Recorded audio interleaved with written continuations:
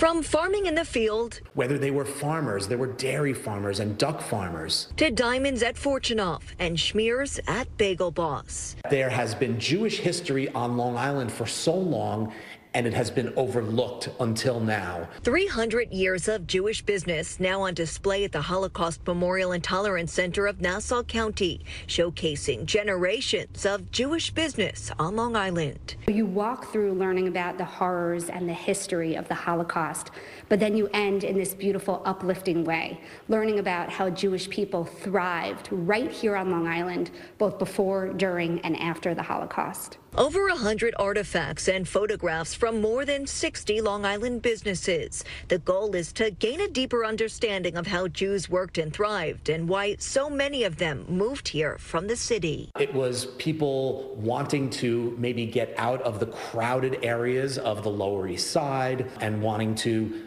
earn a living in different professions that were available to them out east. There's an ice pick, tongs, and saw from the first ice manufacturer in Amityville from the 1890s, a 13-foot sign from the Old Lang Shoe Store from 1937, and a menu from a restaurant in St. James where just a few cents could get you a full meal. There were pickle manufacturers from East Northport. There were factory workers in Sag Harbor who manufactured watch cases. A bootlegger from Glen Cove is also highlighted. He owned a liquor store, and once Prohibition was passed, he started manufacturing and selling alcohol illegally. He sold liquor to the wealthy estate owners on the Gold Coast by taking a boat out into Hempstead Harbor and making the exchange there to be out of the view of the authorities. A rich history now revived for a whole new generation, open to the public before September. Jody Goldberg, Fox 5 News.